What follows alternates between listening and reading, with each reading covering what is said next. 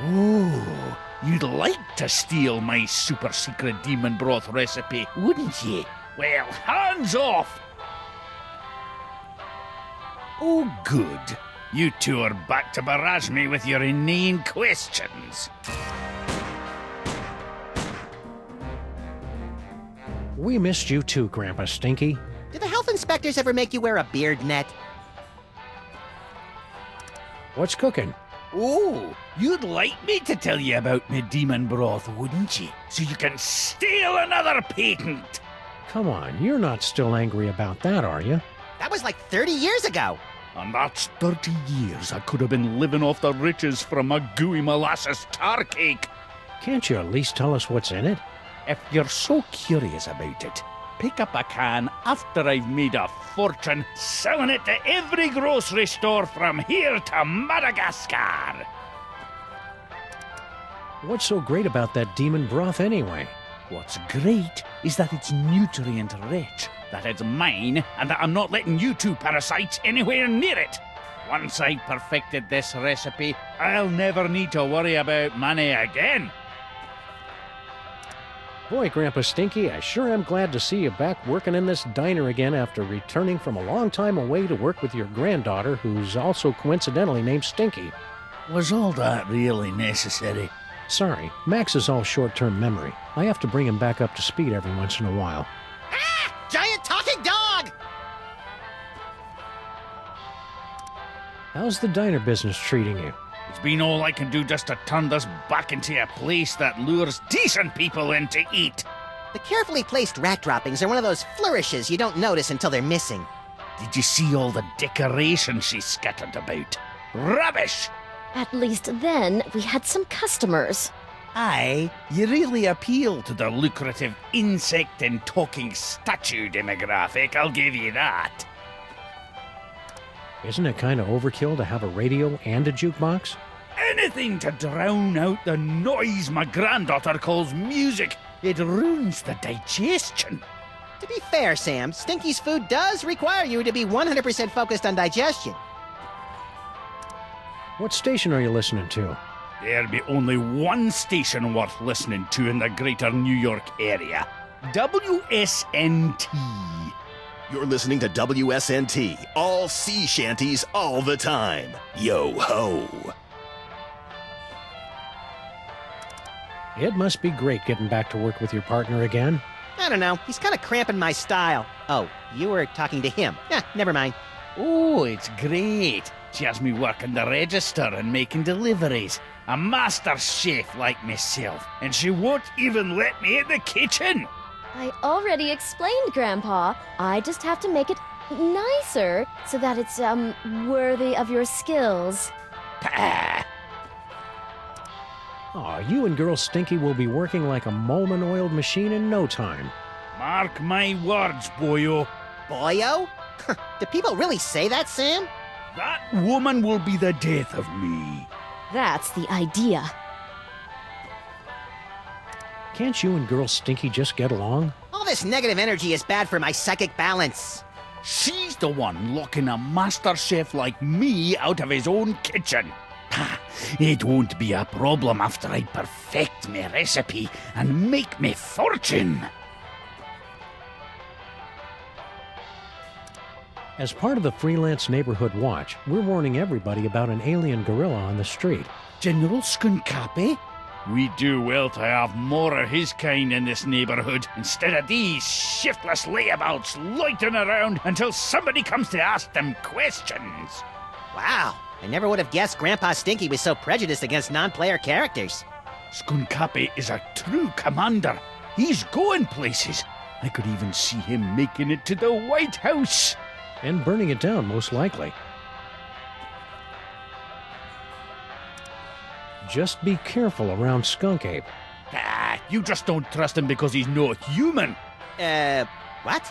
He's welcome here anytime. My granddaughter could do a lot worse than to court a magnificent specimen like General Skunkapi. Ew, gross. Stay cheerful, Grandpa Stinky.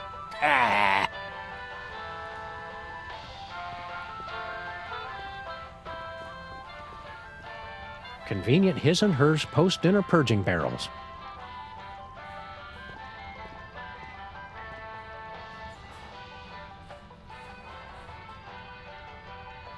Oh, shame on you, Max. You know how Stinky explicitly told us never to go back in the kitchen.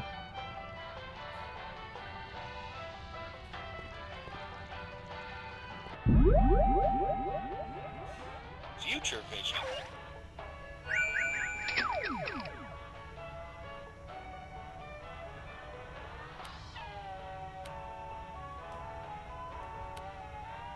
I was hoping you'd call. No, don't speak. Those detectives are finally gone, but someone might be listening in. We should meet in person. Perfect. I'll leave right away. What? Of course not. And Sam and Max don't suspect a thing. We interrupt this program for a breaking news bulletin.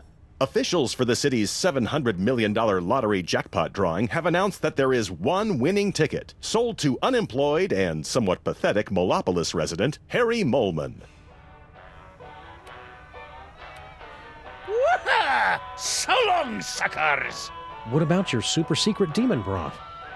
Take it! After today, I never need to worry about money again!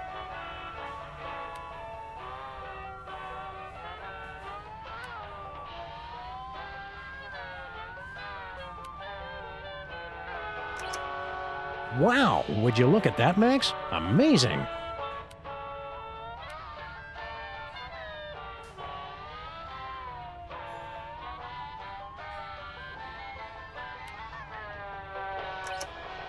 Wow, would you look? Tell Doris. Sorry, I wasn't more careful. Oh no! Now we'll never be able to find Mama Bosco's power core. Wow, that looked painful.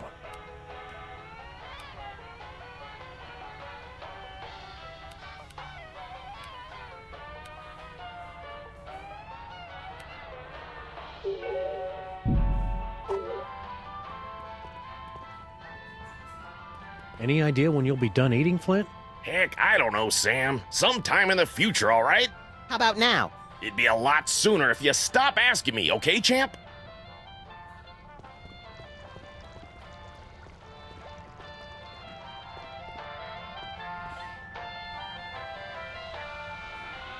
Ever since Girl Stinky took over the kitchen, Stinky's signature pies have gotten marginally more edible. The insect bits give the dough that extra bit of crunch.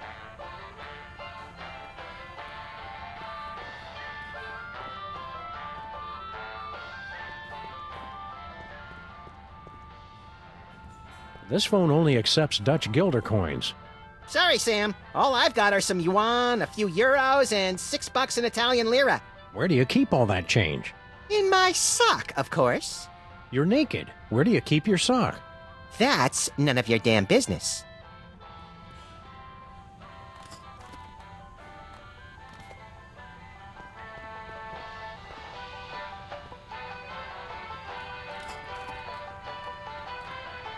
It says right here in the instructions.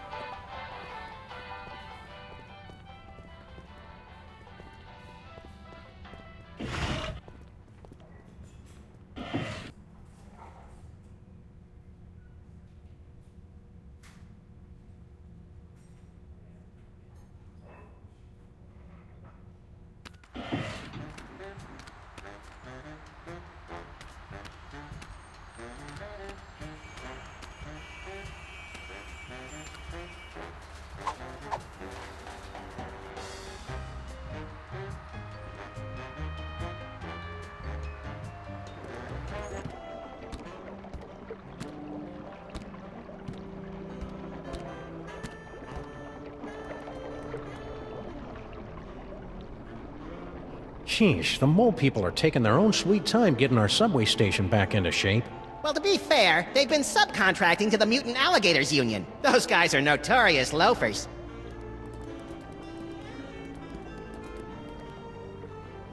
Rosemary keeps wandering off and leaving this thing behind.